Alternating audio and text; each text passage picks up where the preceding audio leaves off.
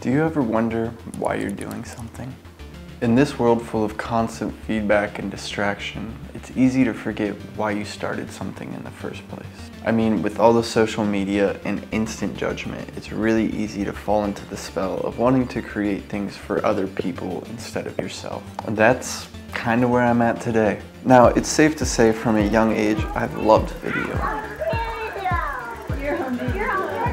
I mean, what's more fun than watching yourself do dumb stuff and then having those memories forever?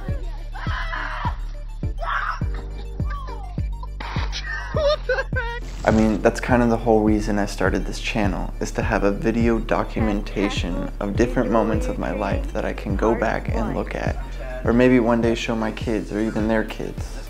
Now, this channel has definitely gone through a bunch of different phases and they all have been alright, but as I started to let the outside world influence my work more, it kind of just felt forced.